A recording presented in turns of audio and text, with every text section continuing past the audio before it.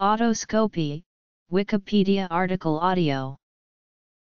Autoscopy is the experience in which an individual perceives the surrounding environment from a different perspective, from a position outside of his or her own body. Autoscopy comes from the ancient Greek alpha tau and sigma kappa omicron pi. Autoscopy has been of interest to humankind from time immemorial and is abundant in the folklore, mythology, and spiritual narratives of most ancient and modern societies. Cases of autoscopy are commonly encountered in modern psychiatric practice. According to neurological research, autoscopic experiences are hallucinations. Factors. Related disorders. Experiences are characterized by the presence of the following three factors. Laboratory of Cognitive Neuroscience, École Polytechnique Fédérale de Lausanne, and Department of Neurology, University Hospital, Geneva, Switzerland, have reviewed some of the classical precipitating factors of autoscopy.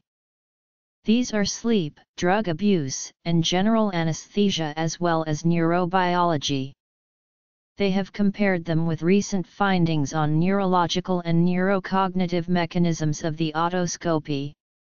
The reviewed data suggest that autoscopic experiences are due to functional disintegration of lower-level multisensory processing and abnormal higher-level self-processing at the temporoparietal junction.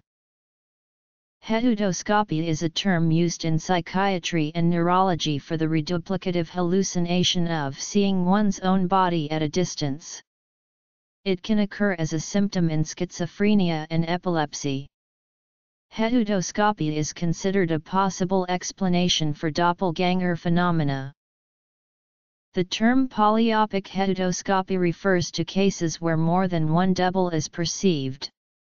In 2006, Peter Brugger and his colleagues described the case of a man who experienced 5 doubles resulting from a tumor in the insular region of his left temporal lobe.